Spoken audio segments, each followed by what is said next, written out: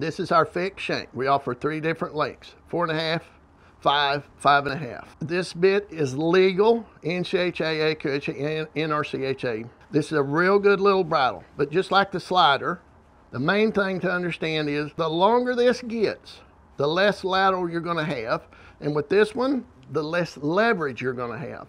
So the shorter it is, the more lateral, the longer it is, leverage.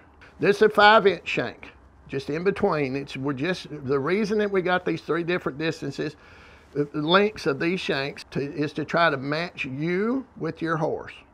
It's just the middle of the road, you'll have a little more leverage than the 4.5 inch and a little less lateral. This is our 5.5 inch shank.